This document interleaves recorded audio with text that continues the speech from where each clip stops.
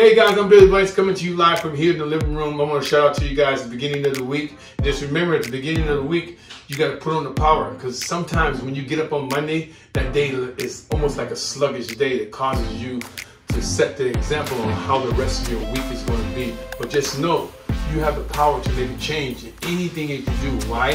Because you have choices in your life that you can make. Nobody can force you to do anything. Remember, you have a free will, you have a mind, you have a body.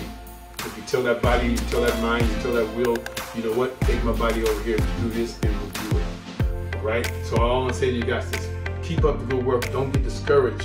Today is a good day because you're up and you're awoke. You're not in the hospital. You're not sick. You can do anything you want to do. And even if you are, you walk around, you might have something going on, that maybe you hurt something on your body, or you might be sick with something. But just know, the broken body is carried by a great spirit. And the spirit that you have inside of you has to be like what you say, Christ-like, right? And for me, I know I have a Christ-like spirit inside of me because I received Him as my Lord and Savior. As I did that, everything that's going on inside of me is healed. And I know that I'm walking with punching, kicking, and attitude power. I use that as an example, right? As a young kid, I grew up with a learning disorder. Someone told me that I was never going to be able to do anything in life. But look, God blessed me. Got in the basement, started working on things. Next thing you know, here comes an exercise called Taibo. Who'd ever think that word would turn into an exercise that would change the whole fitness world? So I'm saying to you, you have that same thing that I have inside of me. I'm only a man. I'm a human being, just like you. It has a mind, it has a will. What makes the difference between two people is how they take their will, their mind, and challenge life. Because life is going to come at you. But if you let life challenge your body, and you're just looking at your body, and you're broken on the inside, you're not going to make it. You got to do it, make yourself strong on the inside, that a broken body can be carried by, because your spirit is so powerful. So keep up the good work. Don't quit. Don't get discouraged. Get encouraged. Why?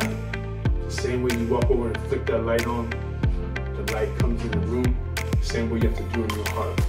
Flick that switch on in your heart and watch and see what happens. Remember, the same way you put on your clothes is the same way you gotta put on your power. It's something you know. You put on your clothes, then you get to put on your power. And just know, if you walk out that door, life is coming 24/7.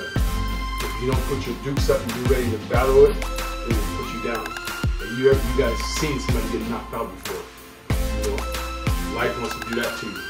You don't have to allow it. You can be that champion standing with your hands up, saying, you know what? Look, God has given me the power to overcome any obstacle that steps before me. Can you imagine? He gives you an illusion like this. Stare into the mountain. Be rude. There's nothing in your life that will be as big as a mountain. But a man can remove a mountain. Right? Because God says so. So any mountains in your life that comes up, you have the power to remove them. Why? You have to have that belief and that faith and that hope. And anchor it to something that's going to give you the power. So the beginning of the week is Monday. End of the week is Sunday. Take this day, make it go all the way to Sunday, and get the dreams and the goals of your life.